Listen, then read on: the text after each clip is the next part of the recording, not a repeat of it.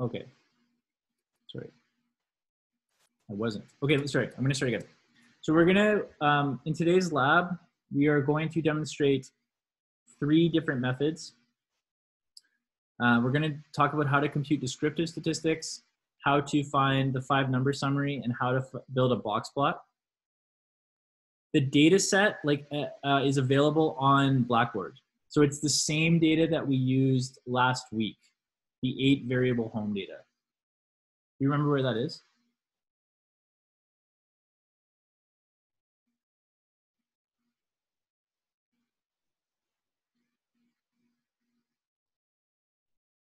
Yeah. I'm gonna try and be very consistent from lab to lab and always use the same data. Okay, so this is again our 8-variable home data. And sorry, I just have to mention again, because I didn't start the recording before. So the lab quiz opens on Monday the 28th at 8 p.m. and it closes on Tuesday the 29th at 8 p.m. You have, in that 24-hour period, you can start and finish the quiz. It just has to be submitted by 8 p.m. on the 29th. Okay.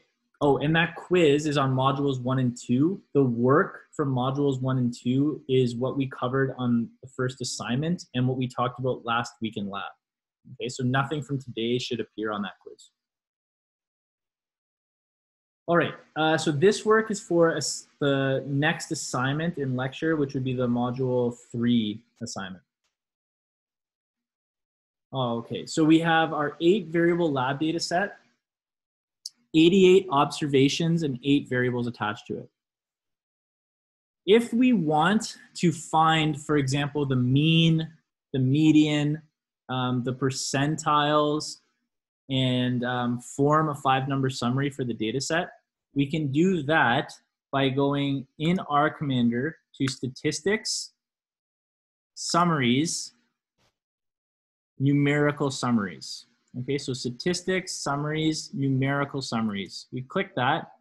Now, we're going to select a variable to measure. Notice that for the numerical summaries, sorry, Nicole, will it be a pretty similar format? I will get back to you. I'll get an answer to that question by the end of today's section. I would assume that they are quite similar, but I'm not entirely sure, but I'll verify. Yeah, sorry. Okay, so again, what we're learning how to do right now is find summary statistics, so the mean, the median, standard deviation, certain percentiles for the quantitative values in our data set. Again, what I have done here is I have clicked Statistics, Summaries, Numerical Summaries. Now what I have to do is click a variable, very similar to what we did when we built histograms. Notice that the variables that are shown here are only for the quantitative values. Okay, so we have age, area, bath, price, size, and stories. So let's use area as our illustrative variable. Okay. Now we select area, make sure it's highlighted. There was a few issues last week just with going to build graphs and whatnot and not highlighting the correct variable. We have to select one of the variables from the list or we will get an area. So let's try area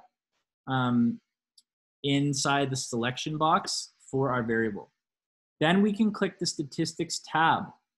Notice that the statistics tab gives us flexibility and the information we would like to find. For example, we have the mean checked. We can also compute standard error of the mean, which we haven't talked about yet. We have standard deviation checked, and we have the interquartile range checked. Okay, so these are the three of the statistics that we will have learned about in lecture, and I will discuss a little bit with you today, but you'll see them this week. We also have the quantile box checked, and we have 0, 0.25, 0.5, 0.75, and 1. Those are the values rather, that make up the 5-number summary. Okay, so by default, our commander gives us mean, standard deviation, interquartile range, and the 5-number summary. Okay, so we're all set. We actually don't even have to change anything. We just go data, select a variable, and click OK. Now you'll see here, my information has popped up inside the output box. Okay, let's talk a little bit about this information. We have mean first. So this is saying that the average area in the 8-variable data set is 11,772.84, whatever the units are squared. Okay. The standard deviation, let me just check what the units are actually.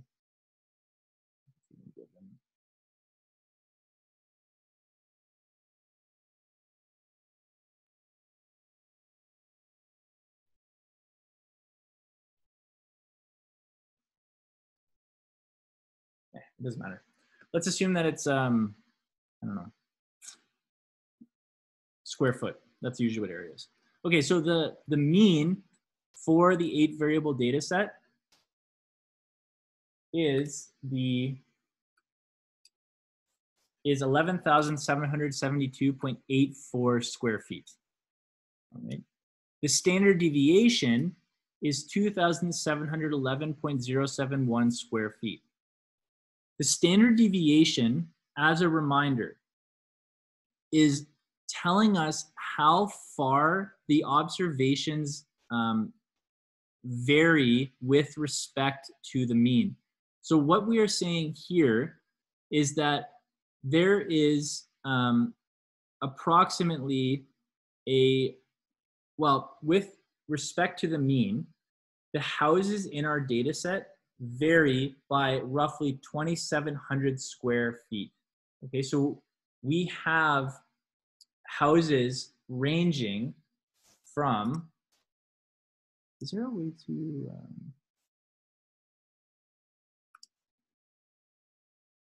sorry, I'm just actually checking something. No, can't do that.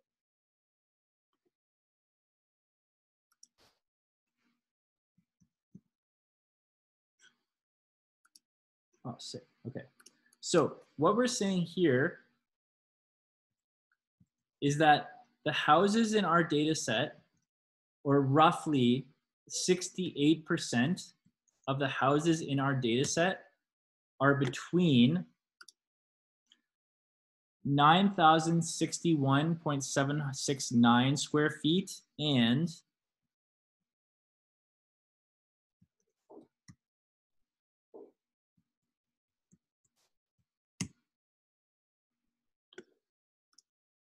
14,483.91 square feet.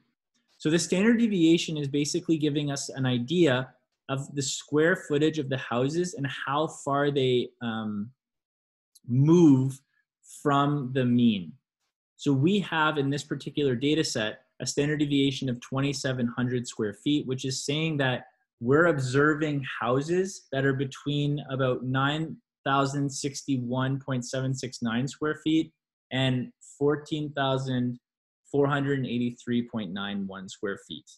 Okay, so it's quite a bit of variation in the sizes of the houses. So in the data set, we have houses that are, roughly 9,050 square feet, all the way up to houses that are almost 15,000 square feet. So the standard deviation is just giving us an idea of the differences in the square footage, with the mean being placed at the center of the data set.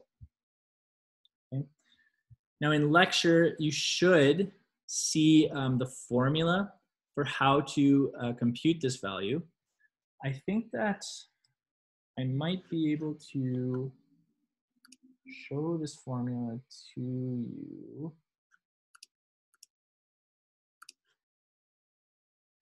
Yeah, if you just give me a second, I'll just pull it up for clarity. Okay, so we would have set 2.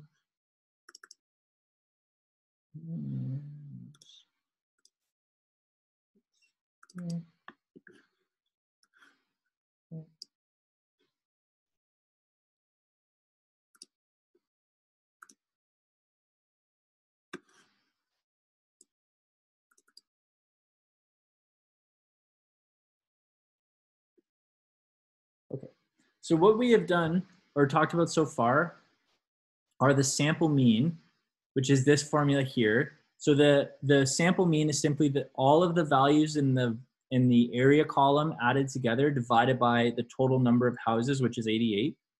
So this is what the average is. This is what we computed. And then the sample standard deviation is the formula given here in equation 3. So that is the square root of the sum of the differences around the mean squared over n minus 1. So this is the value that we computed for price that is in the second spot of our numerical summary. And again, what this is telling us is how far the values, how far away the values are from the mean. So it's giving us a sense of the range or the, trying to think of another word for deviation, kind of the spread of the values in our data set with respect to the mean. Okay. Oh, sorry. No, hope that doesn't cause any.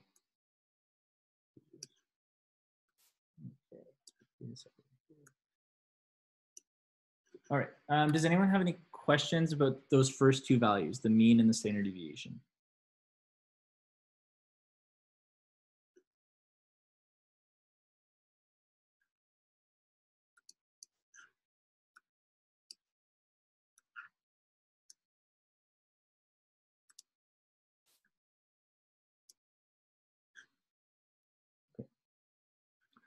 Okay, in our numerical summary, the next value is the IQR.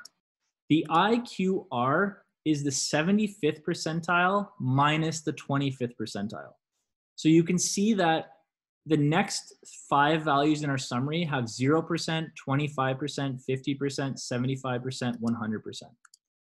What that is telling us is that the IQR, for example, is the 75th percentile, which is 12,750.7 minus the 25th percentile, which is 9,930.4. Okay, so if we type this into R, we get 2,820.3, right, which is the value given here. So the IQR is the value for the 75% marker minus the value for the 25% marker. Now, the other 3 values in the 5-number summary, which are 0%, this is the minimum. Okay, so the minimum value, the minimum area in the data set is 9,496.6. The 50% marker is the median. Okay, so 50% marker, second quartile, median. Those are the same things.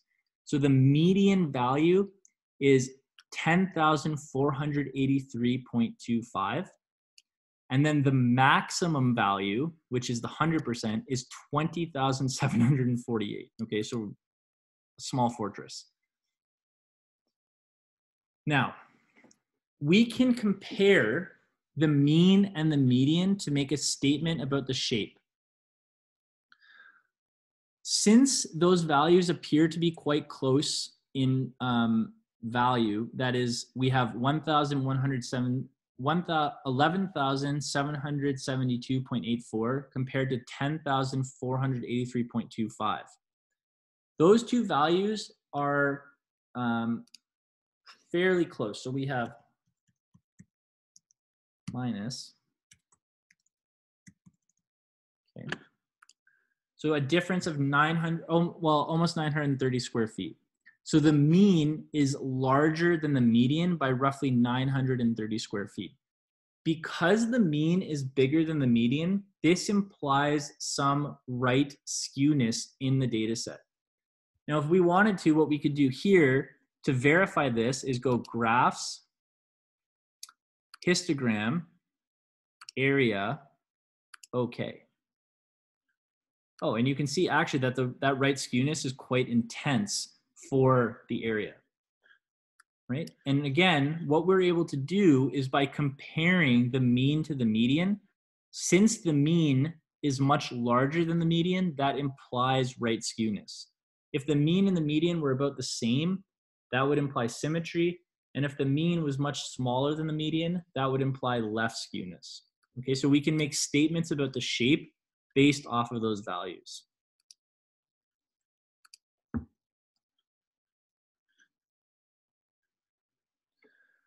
All right, so from statistics, summaries, numerical summaries, we are able to get the mean, the standard deviation, and the 5-number summary, where the 5-number summary is comprised of the 0, 25th, 50th, and 75th, and 100th percentiles. 0 and 100% are the minimum and the maximum. 25% is Q1, the first quartile of the data. 50% is Q2, the second quartile of the data, and which is also the median. And 75% is Q3, which is the third quartile of the data. So these 5 numbers here make up the 5-number summary. This is kind of a weird follow-up question. Rebecca, say what again? The thing about skewness? Oh, yeah. I'll also cover this afternoon in lecture, just FYI. But the what I was saying is the mean and the median, I'll just go over it again quick because I already started. The mean and the median are, they have a relationship to one another that actually defines the shape. So when the mean and the median are equal, we have symmetry. When the mean is bigger than the median, we have right skewness, which is the case here. So you can notice that when we take the mean, 11,772.84, and we subtract the median, 10,483.25, it's clear that the mean, it produces a positive number. So it's clear that the mean is bigger than the median, which implies right skewness, which we can show through the graph that I have lost. Right here, right? So the mean is bigger than the median, implies right skewness, and we can see that that's actually the case when we build the histogram. This is clearly a right skewed unimodal shape. When the mean is less than the median, we have left skewness. Okay. All right. Okay, so the last thing that we have to learn is how to build a box plot. Okay. Well, we know that building plots using R Commander is actually very easy. Of course, we're going to click graphs. Then we're going to click a box plot. Okay, what the box plot shows us is a visual representation of the 5-number summary. So if we click area, what we will be able to see are the 5 numbers, 0%, 25%, 50%, 75%, and 100%. On a visual display, okay? If we go to options, we have our usual checks. You'll notice here that we have identify outliers. I'm gonna talk about this once we look at the plot. We're gonna leave this as automatic, and then we can edit our plot labels accordingly. If we want to, we can also plot by groups, so we can split the data based off of, you know, houses with or without a pool and that sort of thing. Okay, all right, here's our box plot. Okay, so this is kind of a disaster of a box plot.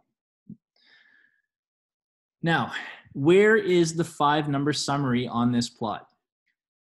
Observation 40 at the very top here. This is the maximum. Okay, so the highest value, 100% on our summary, that is this value here. Okay, so this is the max. Now at the bottom, you see that there are no dots sitting outside the whisker. So the whisker is the minimum. So this value right here, this whisker bar, this is the 0%, which is 9,496.6. So the whisker here is 9,496.6. The largest value here, 40, is the 100% marker, the maximum, 20,748. The other three values in the data set are the other three values on the box plot that are a part of the 5-number summary are Q1, Q2, and Q3. So the 25th percentile, the 50th percentile, and the 75th percentile. Or the first quartile, the second quartile, aka the median, and the third quartile. Those are represented in the box. So this lowest edge of the box, this is the first quartile. Okay, so the lower edge is the 25th percent marker, which is 9,930.4. Okay, so that's right here. The thick black line inside the box is the median, or Q2, or the 50th percentile, which is 10,483.25. The upper edge of the box is the third quartile, which is 12,750.7. Okay, so our 5-number summary is minimum, Q1, median, Q3, maximum. The box plot shows for this data set the minimum as this lower whisker. We know this is the minimum because there's no points below the whisker. Q1, lower edge of the box, that's always the same. Q2, the median inside the box, always going to be that way.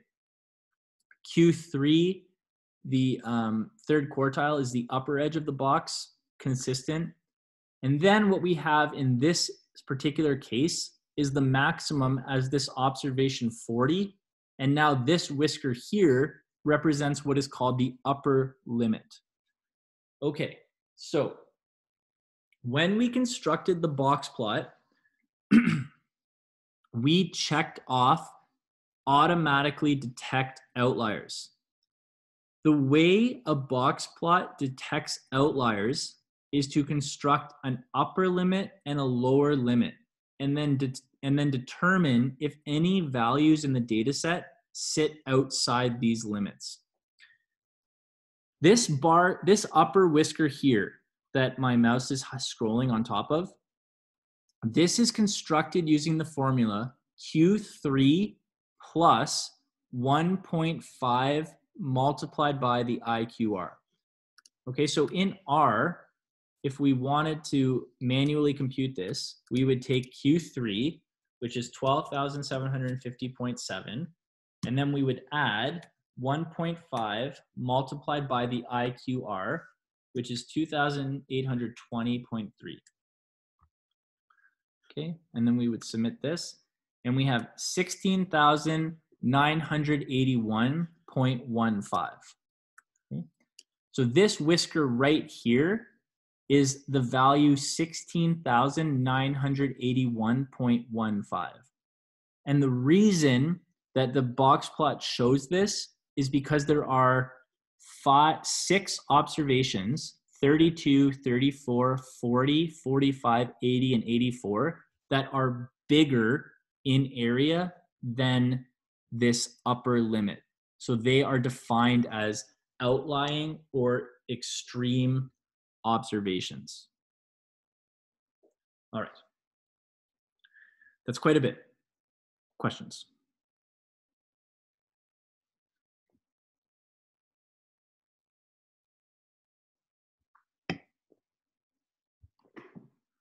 And then again, just as a reminder, all this stuff you'll see in lecture 2. So construction of Boxplot by hand and all this sort of thing, we'll talk about in lecture as well. Rebecca, where do those numbers come from? The 32, 34, 40. Yeah, so again, when we build a box plot, we construct 2 limits, an upper limit and a lower limit. The upper limit is Q3 plus 1.5 times the IQR. For this data set, Q3 plus 1.5 times the IQR is 16,981.15. The observations 32, 34, 40, 45, 80, and 84 are observations that exceed this number. So for example, if we look at 32, which is right here in the data set, that's 17,492. That's bigger than the upper limit, so it gets marked as an outlier. 34 is the same thing. 18,238.2 is bigger than the upper limit, it gets marked as an outlier. And that's the same idea for the other 4. Yeah, cool. Taylor, standard deviation. Sorry, can you clarify the question, please? Oh, are you asking what does the top tail represent, standard deviation? So this here, this thing that I'm scrolling over, that is the upper limit.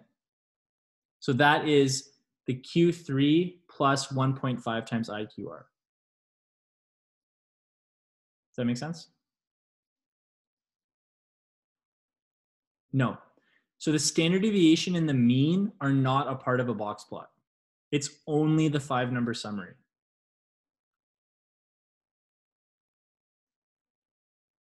Cool. The upper and lower limits are used to check for outliers. So every time we build a box plot, we always compute the upper and lower limit, and then we check to see if any value is lower than the lower limit or bigger than the upper limit. And if there are, they are called outliers, and they are marked as individual points, like you can see here on the graph. Does that make sense?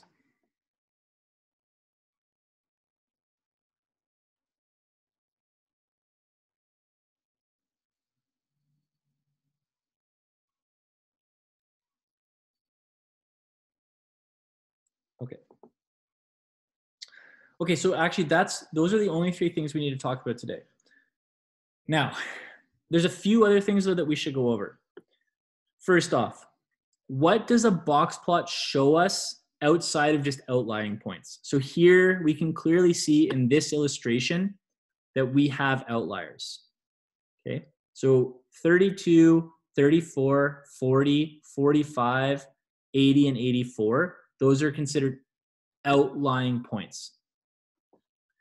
This box plot also shows us skewness. Why does it show us skewness? Well, you can see that the lower half of the box plot, so the minimum, the lower tail here, the median and Q1 are very close together.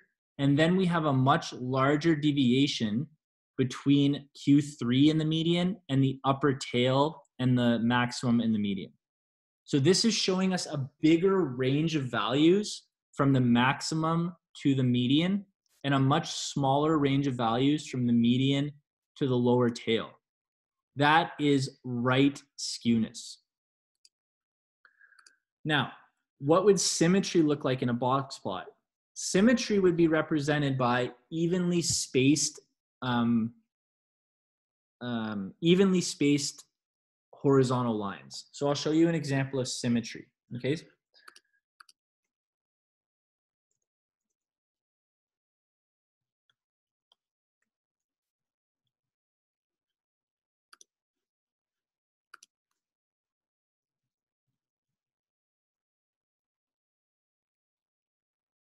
Symmetry would be a bell curve shaped graph, yeah. Okay, so this is a symmetrical box plot.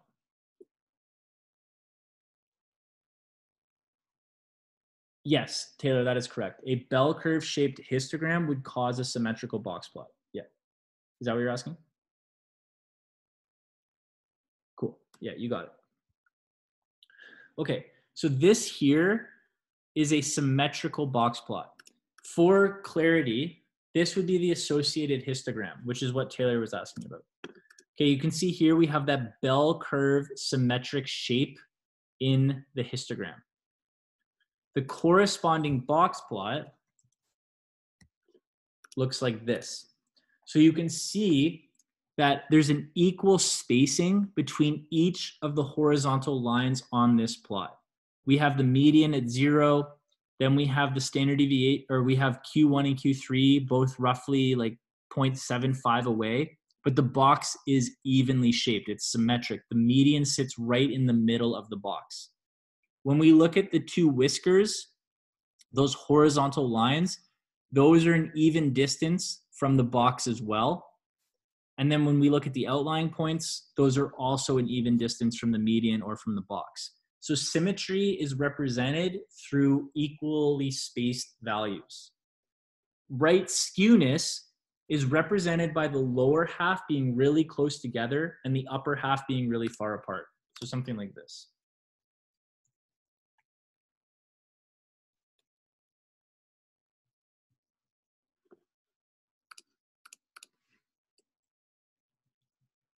Okay, so here's the histogram, clearly very right skewed.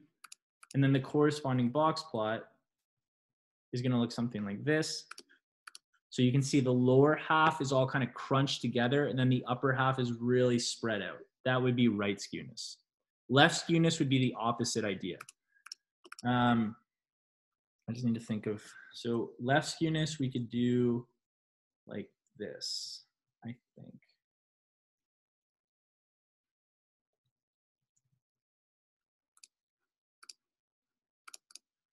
Yeah, so left skewness would look something like this. The top half really smushed together, and then the lower half really far apart.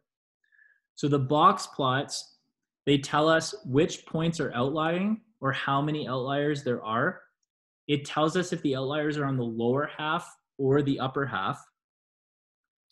And then what it does is it tells us the shape, symmetric versus right or left skewed. What a box plot does not tell us is modality. Okay, modality can only be found through a histogram. Okay, let's do another example of checking for outliers with a different variable. So let's use, I don't know, let's do price. Why not? Okay, so if we go statistics, summaries, numerical summaries, and then we click on price and okay, we get our numerical summary below. Okay, now let's suppose, so I want to check for outlying points. So what I'm going to do is I'm going to build my lower limit, which is going to be Q3, or lower limit, sorry. My lower limit is going to be Q1, which is 131,425 minus 1.5 times the IQR, which is 59,825. Then I'm going to build my upper limit, which is 191,250 plus 1.5 times the IQR, which is 59,825. Okay, and I'm going to call this lower limit, and I'm going to call this upper limit.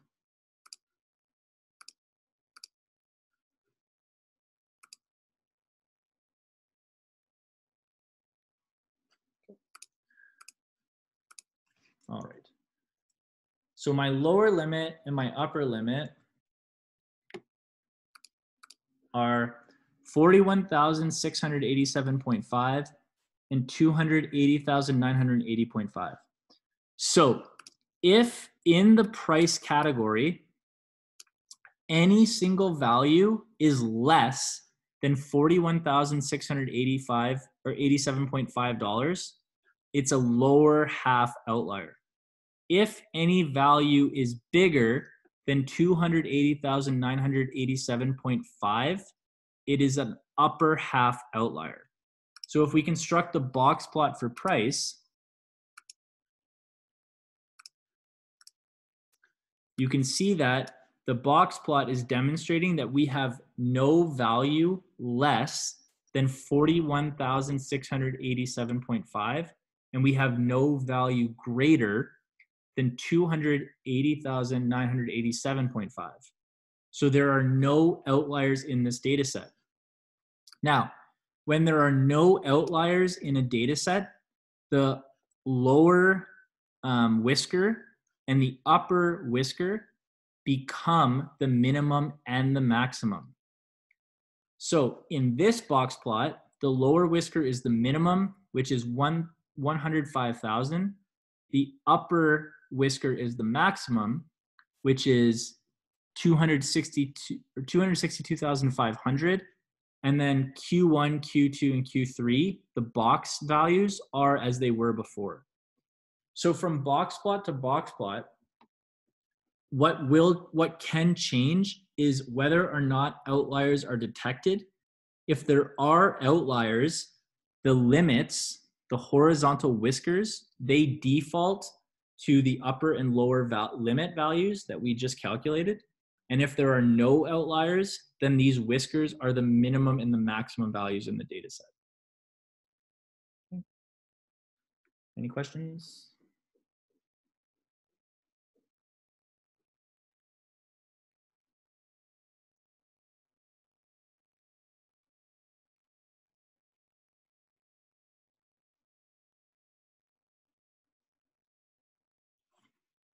An outlier is considered a point that is far away from the other values in the data set. So we would consider an outlier to be a point that almost seems as if it was unrelated to the rest of the values, something that kind of deviates from the pack, if you will.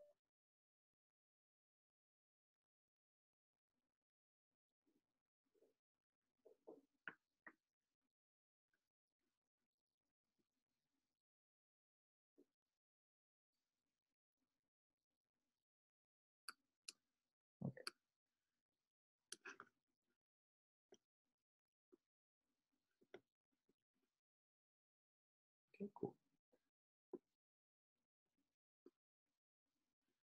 Okay, so